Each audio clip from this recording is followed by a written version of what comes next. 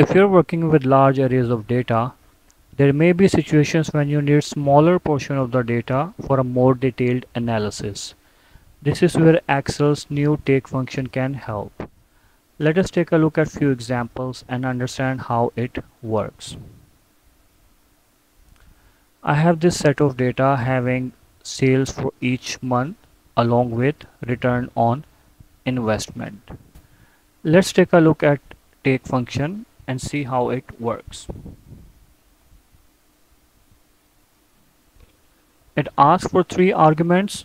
First one is array, which is this data, and the second one is the number of rows you want, and third columns, which is in square brackets. That means it's an optional argument. So for now I will skip rows as well. I'll close the bracket and hit enter, and it returns me the complete set of data.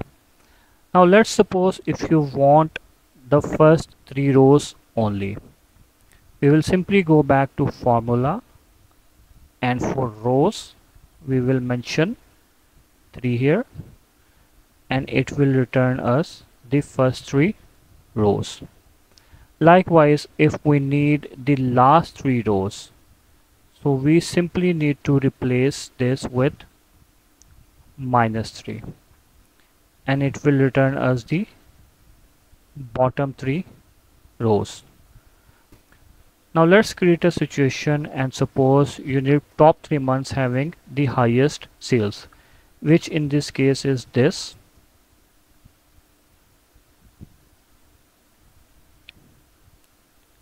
this, and this.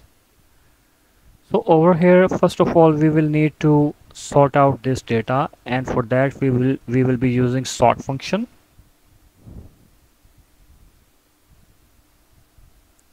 The first argument is array, and the second one is sort index, which means column by which we want sorting to be done, and in our case it is sales column, which is number 2. And then how we want the sorting to be done, whether in the ascending order or the descending order. So 1 for descending and -1 for descending. And it will sort out data based on the highest number of sales. Now we will stick this inside the take function. This will be our array, and we want top 3 rows, therefore I will mention 3, and it returns me the rows having the highest number of sales. Now let's move on and take a look at second example. I have same set of data, and now we want sales average for the first 3 months. So I will again use take function. In this case our array is only this, and we want top 3 rows. So it returns me the data for the first 3 rows. Now I will use average function.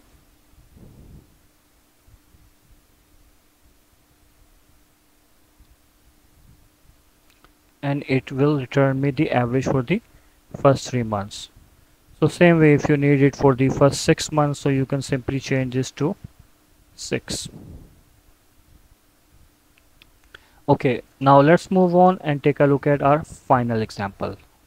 So again, I have same set of data, and now we want months having the highest sale and the lowest sale, which in this case is this and this. And this time we will be using a function called sort by. And what it does is that it sorts one column based on the value of another column. So our first array is this, which is what we want to be returned, and this will sort on the basis of this, and we want our values in descending order. Therefore I will be choosing -1. So it displays the number of months having the highest number of sales. Now I'll put this inside take function,